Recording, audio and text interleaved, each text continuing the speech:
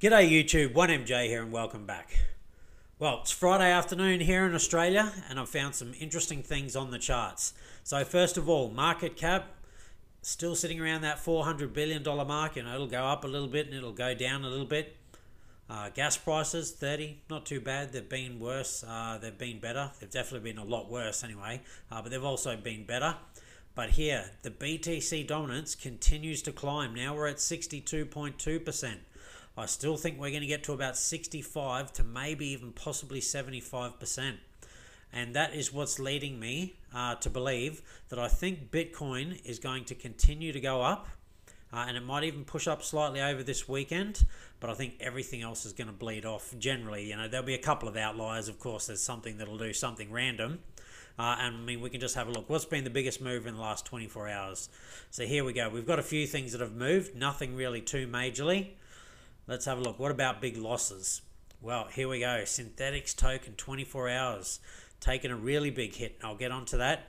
Yearn Finance dropped even more. Reserve token. So we have some really big losers here. Aave, Compound, Uniswap. So basically anything that had a really good pump early on is now just... everyone's taking the profits out and they're starting to panic and put them into Bitcoin. And look, if you're in profit in something and you're taking it out and putting it into Bitcoin, that's probably not a bad idea. But if you're selling it at a loss, well, again, I'm not offering financial advice, but you'll probably lose putting into Bitcoin as well, because Bitcoin could pull back. But we can see here, Aave, I invested in that. That's really taken a hit. Synthetics Network, invested in that. Really taken a hit. Still in profit in both of them. What else we got? Ren, taking a bit of a hit again. Invested in that. Still in profit. Uniswap's absolutely killed me. I thought I was getting in at a good time, but it just continues to drop even more. Algorand, I think I'm sitting almost sort of break even at the moment. So again, and it's not that I'm trying to FUD on any of these projects at the moment. I still believe in them, but yeah, they're obviously taking a hit, and I think they're going to drop some more, to be honest. I think Bitcoin is getting ready to go on another run, and it's just going to suck up more of the market. I think we're going to be at 65% Bitcoin by next week. Exactly when next week, I'm not sure, but I'm pretty confident, and I reckon Bitcoin will go on another run, possibly next week sometime. We could have a pullback on the weekend. Traditionally, we do on weekends, so that's what I'm waiting to see. But I think Bitcoin will get on another bit of a run next week sometime, and this will start to boost up to around about 65% and above. I think Bitcoin, so if we go back to Bitcoin, sorry, I think Bitcoin cracks 14,000 sometime next week. It could be late next week. It maybe even be Friday. We could have a, somewhat substantial pullback over the weekend, and then I think we start to quickly move our way back up. But look, I could be wrong. We'll wait and see. That's just what my gut feeling is at the moment. So number one, let's have a look at Synthetics Network. So I was looking for a good buy-in point, and I thought around the $3 mark wouldn't be bad. We're currently sitting right at that at the moment, but here was the mark. I thought, again, around about sort of $3.20, it might hold. And look, if we zoom in a little bit, it's not too far under it, but it has come down and it's broken this low here. So it's just continuing to set lower lows at the moment. So now that we've broken through this, I'm waiting to see if this this kind of trend will hold and it'll stay within this. And then somewhere around about down here, which is again around $2.70 or something, it then finally breaks out. Because I don't think it's going to stay in this downtrend forever. But look, it could go a lot lower. This is the mark I'm looking for because it's had some sort of confluence here before. And these trend lines mark up perfectly with it. And again, I drew this line here first, and then the trend lines just happen to match up with it. So that's what's making me think we're probably going to get somewhere down to around about here, pretty close. Look, we could go lower though, so buyer beware. I'm just saying this is what I'm looking for. I'm waiting for it to break out either way before I make my move. I'm waiting for it to break out of this before I put more money in, or I'm waiting to see it break out from here, and then again I'm waiting for it to see a bottoming pattern and then a reversal in the trend, so a trend reversal. Look, if this doesn't hold, so around about the $2.60 mark, this is where I'm starting to look at. Maybe down around about $1.30 will be my next buy-in for synthetics. And look, for me, I'm lucky at $1.30. I'm still doing well. I got in at around about 84 cents on synthetics. So yeah, buying at $1.30, I'll be all right with that. You know, I'll still be in profit for all bar, I think, 1 or 2 purchases of synthetics network that you know, and it was literally only a few dollars here and there. So my overall profit will still be up, but it will be drastically down. I think I was at nearly 800% profit when we were up around here, and obviously now it's way down, and I'm just waiting to see where it's going to bottom out. Now let's have a look at Ethereum. So this line, this support line that it's been following for such a long time, we are oh so close. I actually think this is going to break. I think we're going to break to the downside and start to come through this and sell off. And I am looking for something down around here, around about that $230, $240 mark. I think, you know, Bitcoin, again, it's going to break that 13.8 level next week sometime. There could be a reasonable correction coming before that happens, but I think it starts to suck up all the money, and once we get to around about that $20,000 mark, and so I don't think we're going to fall down to here overnight. I think this will probably take a couple of weeks for us to sort of get down here, but this is where I expect it to find sort of some support, and we'll be around that kind of December-ish time, I think, and it'll probably bounce from here. If it doesn't bounce before, look, it could come to around about sort of somewhere around about here, so $270, and it finds some support, but if not, I am expecting to be somewhere around about here. Again, $240, $230 mark, thereabout. That might be the next best buy-in point. But look, again, it could prove me wrong. This may hold. It may, you know, over the next day or two, start to move up again and start to try and retest that $400 mark. But that is a real sort of key resistance at the moment, because if we zoom right out, and just waiting for this to load, we can see this has been a pretty key kind of place for quite some time. So again, 2017, it peaked here and then had a real stark sell-off, and then it used it as support when we really got into that bull run, and then it was sort of a little bit of support here. You could say support and resistance all at the same time. Came back above it and then dropped below, and we've just never really been able to break above it and stay above it consistently since August 2018. So there you go. We're already going on sort of 2 years. We got pretty here. We got pretty close here. Not quite though. So $350. And then we wicked above it and it's been resistance. We jumped up above it, but again, this was a fake out. We've had 2 fake outs, and then it was just resistance. Another fake out. And now it is just acting as resistance. So I don't think Ethereum is ready to break this at the moment, unfortunately. And I wish it was, but I just don't think it is. My bet at the moment is Bitcoin. Like, for me, not financial advice, just my personal opinion. If I'm putting my money into anything at the moment, it's going to be Bitcoin, because I think that's where all the money is going to be made until it gets to around about that $20,000 mark. I think everything else will just bleed off, because people will be taking out profits or just panic selling, whatever it may be, and they're going to be putting it all into Bitcoin. For me, I don't panic sell. I made all my positions, you know, my bigger positions a long time ago, and my bigger positions are all in profit. Even the altcoins, like I said, Synthetics Network still in profit, Aave still in profit, Ren still in profit. I got a number of, you know, my bigger plays still in profit, and I don't think they're going to drop below the prices that I bought them at back in sort of March. But I think they will drop down substantially until Bitcoin hits that 20,000. Once Bitcoin gets to that $20,000 mark, I think a lot of profits and just money in general are going to pour back into the altcoins, and that's when they're really going to start to soar again. So yeah, I'm looking for buy-in points for all of my buys that did really well, and I'm still bullish on DeFi. I don't think it's gone anywhere. You know, people have sort of forgotten about it and moved on, but there's still a ton of money locked up in DeFi. It's just the platforms themselves aren't doing as well. People are taking those profits and putting them straight into Bitcoin at the moment, and look, that's probably my play for the moment, although I will have some cash sitting on the side for when I see things start to change. All right, last but not least, let's get over to Bitcoin. So here we go. It's still steadily been climbing up.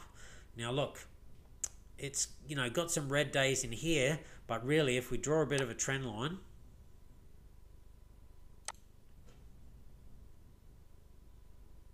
we go this wick, we sort of cut up that way.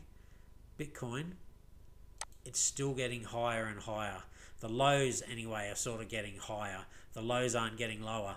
So I'm not sure if this is going to keep playing out over the weekend.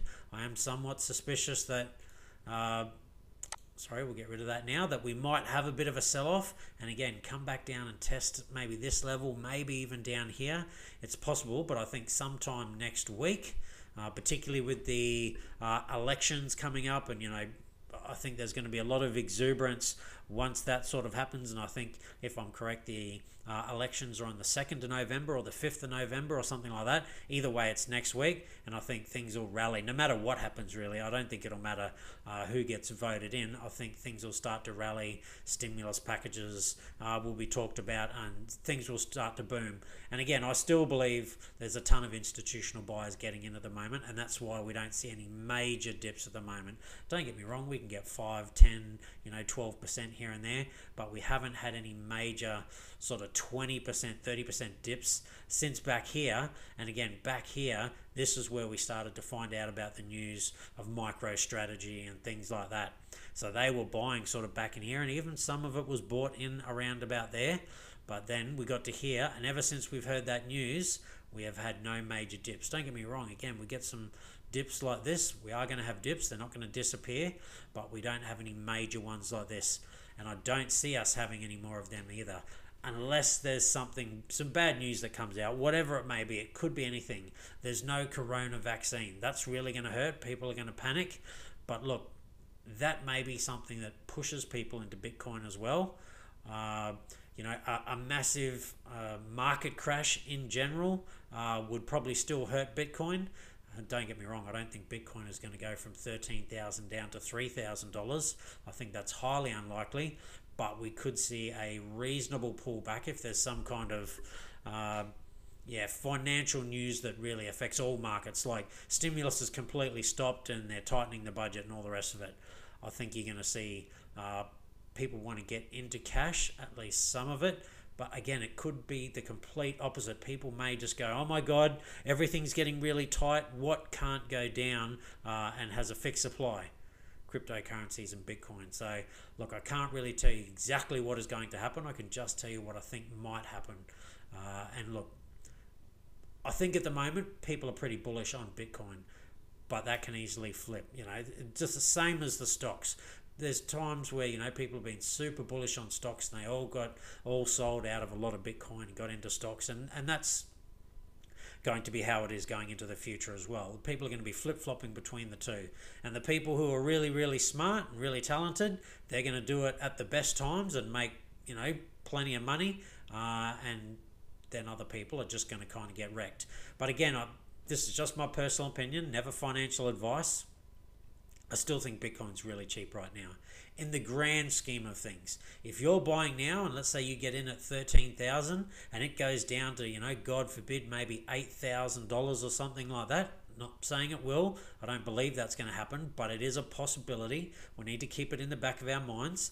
Let's say it goes down to $8,000. There's some big, horrible financial, event that just kind of wrecks everything.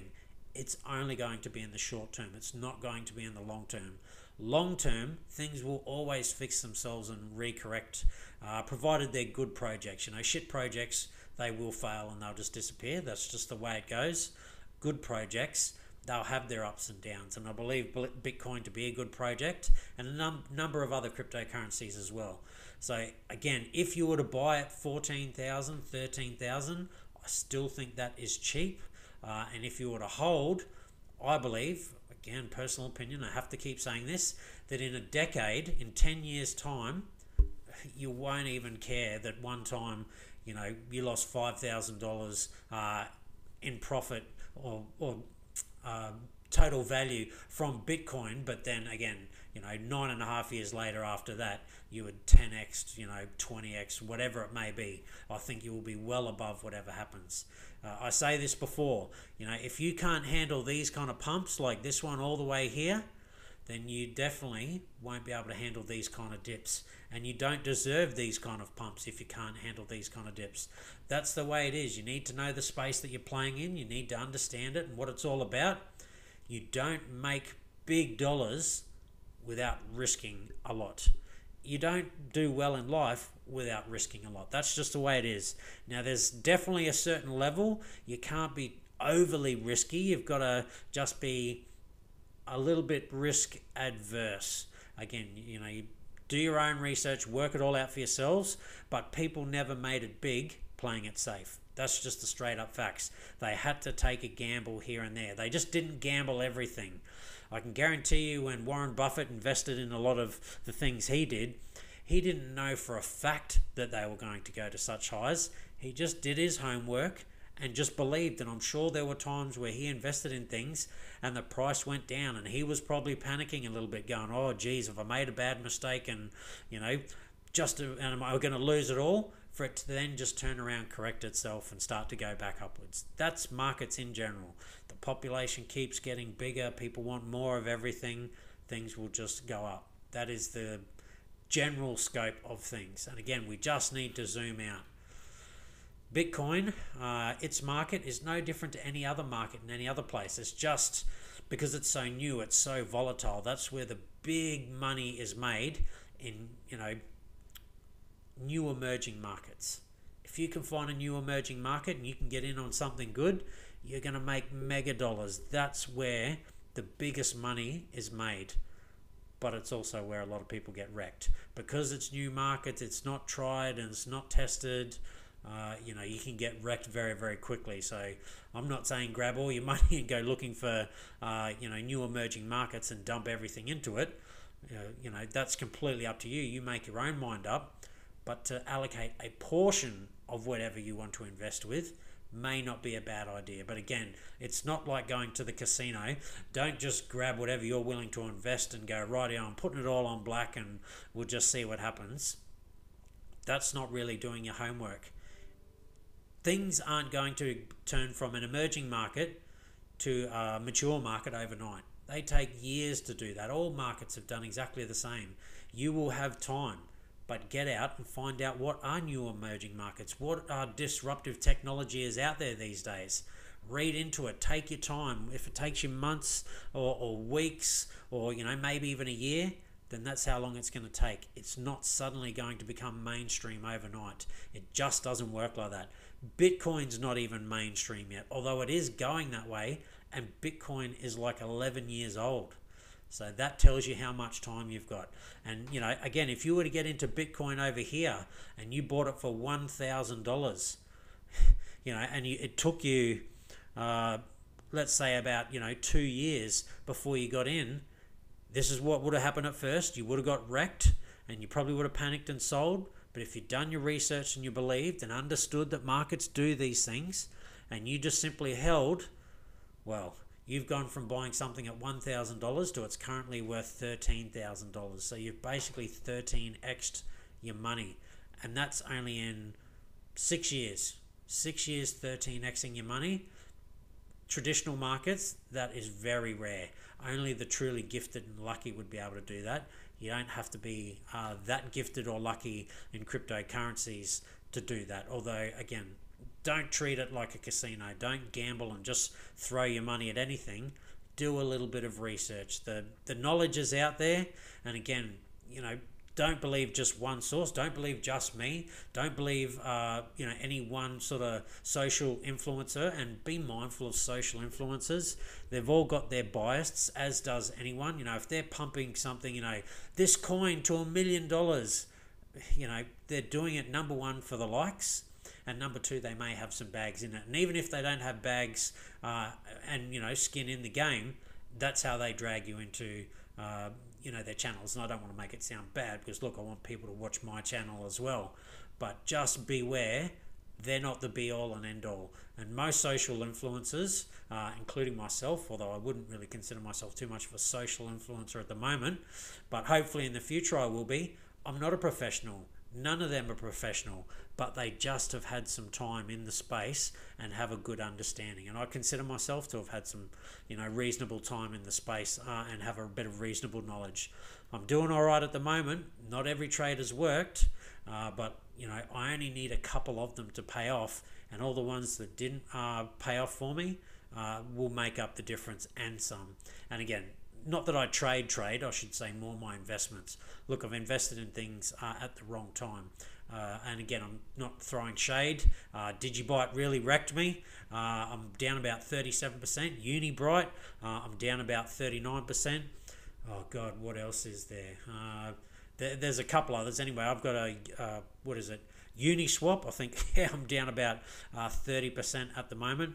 But I still like the projects. I still believe in them. I don't think they're going anywhere. It's just I bought in at the wrong time. I bought in right at there at a cycle sort of high, not the complete cycle. Again, it's just more something like, something like this. I bought in here, so now they're pulling back and they're going to find their way to their bottom, and then they're going to start to make their way up again. So I have zero doubt that in, let's say, 12 months' time to 18 months' time from now, every single one of those will probably be in profit. I might be unlucky and there might be one or two that don't do well, but I didn't invest thousands of dollars into any of them. I built my position on the coins that I believed in, and at a fairly good time. And again, my biggest holdings is Bitcoin, then it's Ethereum, then it's XRP, and then I go into things like Chainlink. I don't have a lot of Chainlink, but I've got a bigger size portion than some of the other altcoins that I have. Synthetics Network, I got some Litecoin in there, and again, I believe they will all do just fine in this next bull run. And some of those other altcoins, again, if I only just break even with some of them, I won't be crying. If I lose everything in them, I still won't be crying. I didn't put that much into them. But again, I still believe in the projects. I understand the cycles, and this is just a repeat of what happened in 2017. This is not really all that different. Again, they're never exactly the same, but they are different. So again, after the halving, had this pump, and then it fell down, and everyone probably got really worried. So again, we've had this pump here, fell down. Everyone got really worried. Now we're just back up to kind of where we were. So again, fell down, pumped up, fell down again, and then it pumped up, and everyone would have got excited, and then it broke into new all-time highs. Another big correction. So I think this is just going to play out again. This is all happening again from here. It's just starting here. It's just not going to be exactly the same, but it's going to be fairly similar. So anyway, that's my strategy and my thoughts. Let me know what you think. Do you think that we're going to break the 13,800 next week? Do you think that BTC dominance is going to rise to 65+% likely sort of next week, maybe even the week after? Look, I might be a couple of days off, but I think that $14,000 level gets broken within the next 14 days. I think if it's not next week, it'll be the week after.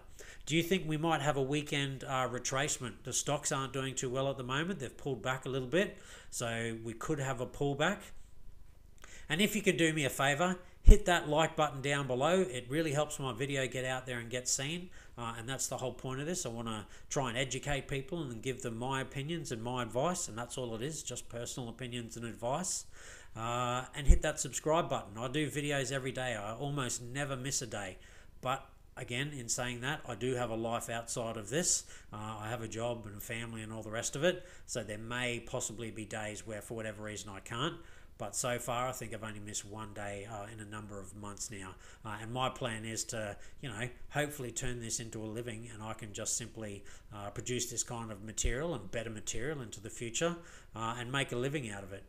I couldn't think of a better job than, doing videos and talking about crypto and all the rest of it.